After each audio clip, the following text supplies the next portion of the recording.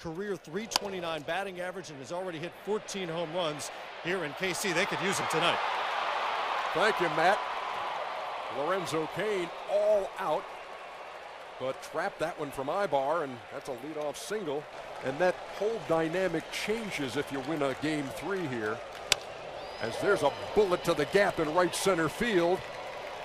Cain tries to cut it off and does glove it, but Aybar standing at second with a 1-out double. And Aybar is 3 for 3. So a leadoff single here in the 6th. Tapper. Davis has to get over there, and it's late. Aybar beats it out. They're at 1st and 3rd with nobody out here in the 8th.